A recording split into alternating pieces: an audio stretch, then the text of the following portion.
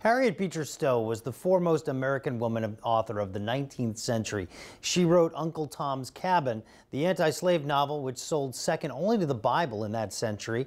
Well, the novel was a catalyst to the abolition movement that helped to end slavery. Harriet Beecher Stowe's last home was right here in Connecticut. In this week's road trip close to home, News 12 photojournalist Lori Golias takes us to Hartford.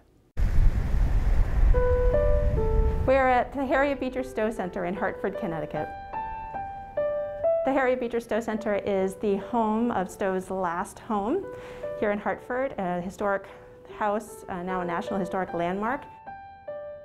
Harriet Beecher Stowe was daughter of Lyman Beecher, who was the foremost Calvinist minister of the 19th century. So like the last great Puritan minister. So she was raised with her sisters and brothers understanding that they had to make a difference in society, a moral good. Harriet Beecher Stowe was the foremost American woman author of the 19th century.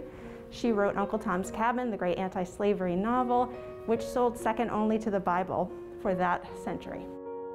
Stowe witnessed enslavement at an auction, a slave auction, in Kentucky in 1833, and that visual of a mother and child being separated never left her. Uncle Tom's Cabin was the greatest abolitionist work of its period because it really humanized enslaved people in such a way that a white audience could understand what it was like to live through enslavement, to understand what it was like to be separated away from your family forever in a lot of cases. The Harriet Beecher Stowe house we have reinterpreted over the last 5 to 6 years so that it's more of a dialogic tour. So you come and have a conversation with the tour guide and the other people on the tour and bring your perspective to the conversation. So really it's a safe place to talk about tough subjects like racism or injustices, insecurities, things that are talking about in politics or currently today on the news, right?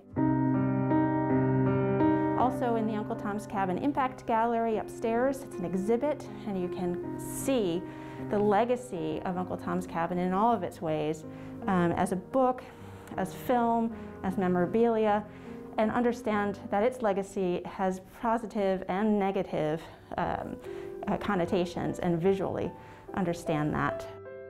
So here at the Stowe Center, you can come and take a public tour, a guided tour of Stowe's beautiful Victorian home, and really come to understand what her life was like and the injustices she saw in her own time, and really make some connections to how you can see positive change happening in our world today.